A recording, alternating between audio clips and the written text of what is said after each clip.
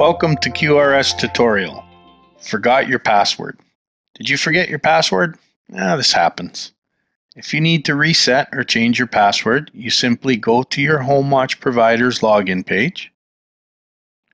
Now, if you're not sure on how to do this, you can contact your Home Watch provider to get the link, or you can go to their website and click the login portal they have provided for you.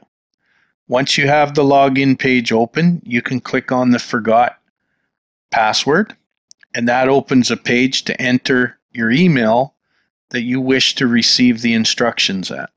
So we'll simply go ahead and enter our email address and click Send Me Reset Password Instructions. Once you've done that, now you can go and open up your email, and you'll see an email from No Reply that says Reset Password Instructions.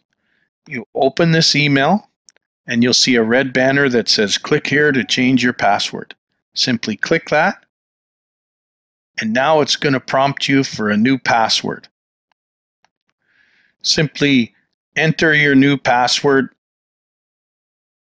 in the box, and then you type it again to confirm, and then you simply click to change my password.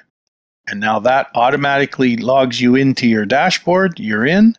Make sure you put your password in a safe place. In case you lose it, you'll know where it is. Thank you for choosing QRS software.